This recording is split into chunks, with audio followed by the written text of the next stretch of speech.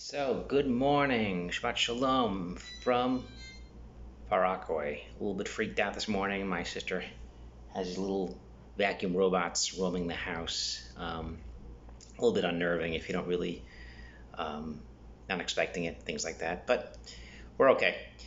So, we all know that the Shabbos is Shabbos nachamu. And what's the comfort? What's the nachamu? What is it exactly? So I'm sure everyone heard from the past couple of days, yesterday, as far as Tisha B'Av, as far as we feel the churban, then you feel the nachamu, you feel the comfort if you feel the churban. If you don't feel the churban, then the Shabbos is just going to Woodmere and having pizza or something and things like that. So this is really supposed to be a nachama, and those people that really cry over the churban realize that there is nachama, because the house was destroyed, basement was destroyed, but we're still here. And thousands of years, we all know it's a time. You can go through all the kinnis, talked about all the different places that there was a horrible tragedy and massacre, and there's horrible things going on in Eretz Yisrael. And it hurts me to say this, that I haven't said this too often in the past 19 years or 18 years or something, but I'm almost happy not to be in Eretz Yisrael the past few weeks. Sorry, sorry to say this. It bothers me to say this, but what's going on there, the hatred and the protests and what's going on there, and there's no middle ground, unfortunately. It's just it hurts. And if you live here in America, you don't really hear too much, you don't care too much, which is good and bad. You hear too many things, it makes you a little upsetting. But hopefully we have a nachama. Hopefully that's kind of what. So you don't have to really look too far, unfortunately, to have tsaras. There's anti-Semitic things that are taking place here in America. So you don't have to really go back 1,000 years, 500 years to massacres in New York and in Worms. You don't have to think about that. You can think about things that are taking place literally today in Eretz Yisrael even. As far as Nechama, so the question is, what is the Nechama? What are we talking about? And usually Tisha B'Av rolls around and I get very upset because I feel it's a failure. I feel every year that we're sitting on the floor in New York or Muncie or in Boise, Idaho, we're on the floor, and it's a failure. It's a fail. Every year we don't get to a Beis Hamikdash. It's a failure, I believe in. So is there a Nechama? Is there a Nechama? How do we move on from here? And I think we can kind of look in the Gemara. We know that the story in Gittin rolls around, actually this year rolled around right during 3 weeks. As far as the things that cause the Churban, small things. Ash ish mefachet tamid. So the Gemara talks about that there's a pasuk in Mishlei, Ash ish mefachet tamid. A person should always be afraid, nervous. So the Gemara says that it's really a person should kind of sweat out the small details, not look at the big things. You can't change the big things sometimes. Most times you can't. The small things maybe you have a chance, and those are the things that get you into trouble. So we all know bar kamsa. That's one of the stories about the small things, because it started with a small machlokas. The host and maybe kamsa hated bar kamsa, and so sinas chinam, whatever it was. But either way, it leads to a lot of greater things. You piss off the wrong guy. You upset the wrong guy, it can lead to big deals. So it's not just one person he upset. He upset somebody that really has a good tie-in to the government and caused the whole bring a carbon. It had a mum. So he caused all these things. Just one guy. You piss off the wrong guy, it can really upset the whole apple cart. And the other story is with Beitar. Hundreds of thousands of Jews are killed. Bodies are all over the place. Blood that's causing a river of blood. How did this start? It started with a tree. The Gemara says that the minhag was a boy was born, they plant the tree. Fantastic. Girl was born, they plant the tree. Fantastic. Eretz Yisrael, they have these things also.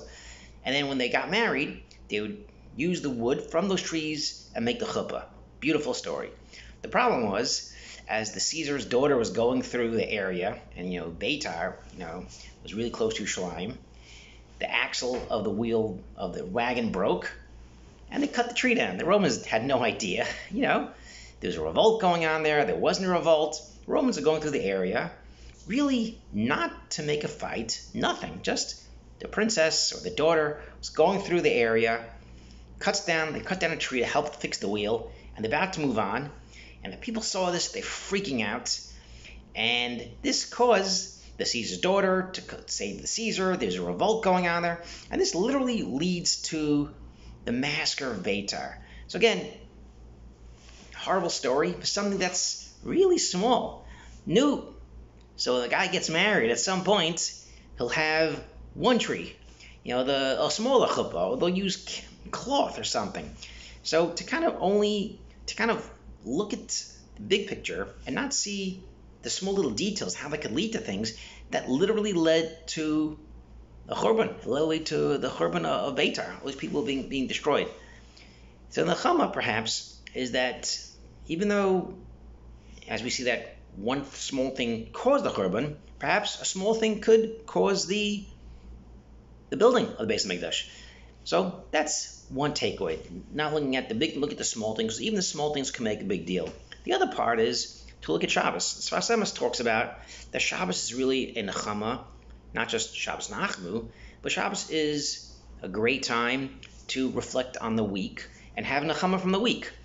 The whole week we're traveling, stuck in Boise, Minneapolis, planes delayed. We're stuck in Florida. We're stuck in places, working hard, things going on, things not going well, work, whatever it is. Shabbos is an oasis. Shabbos is nachamu for everybody. So perhaps it's not just Shabbos nachamu that is once a year in nachamu, but it's really each week. And perhaps if instead of looking at Tisha B'Av and saying, "Boy, this was a disaster. We still have a Tisha B'Av. We're not doing anything. Are we succeeding in our lives?" We should look at our personal nachamu. What did we do this week? Did we do anything small this week to either bring the Beis Hamikdash maybe one step closer, one brick in the wall, or at least on a personal level, did we have a little bit of nachamu? Did we fix something, a Shabbos nachamu from our personal lives? So this past week, I was actually on the way to Boise, and guy next to me, big dude. He pulled out his wallet. He's about to order a drink on the plane. And I'm like, you know what? I got all these certificates, Delta, these vouchers. You know what? Boom.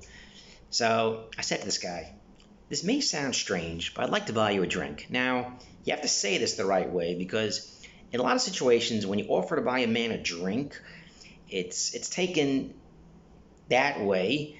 And I said to the guy, I hope this is not too crazy or too weird, but I have all these vouchers. I'd like to buy you a drink.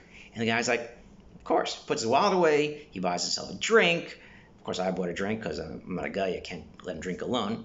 And we're talking, where you're from, going to work. So I got to really have a discussion about Eretz Yisrael. I live in Israel. You live in Israel? Really? What's going on there? Oh, nice to meet you. Did a fist bump thing. And it was nice, again, really something that's not that big a deal. Just a little bit of a gesture.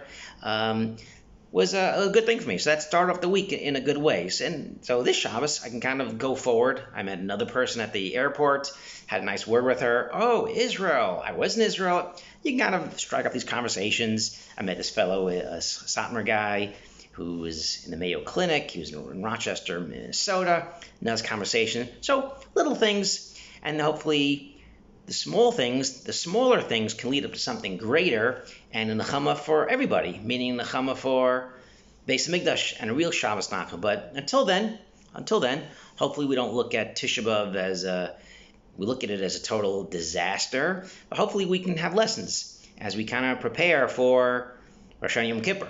So if we kind of look at these small things, look in our lives, look at what the small things are. We know this parsha, vaeschanan, Moshe is looking for the small mitzvah, setting up our miklat, small things, and that's kind of the takeaway. Look for the small things, worry about the small details, and hopefully we grab those, and then we can move on to big things.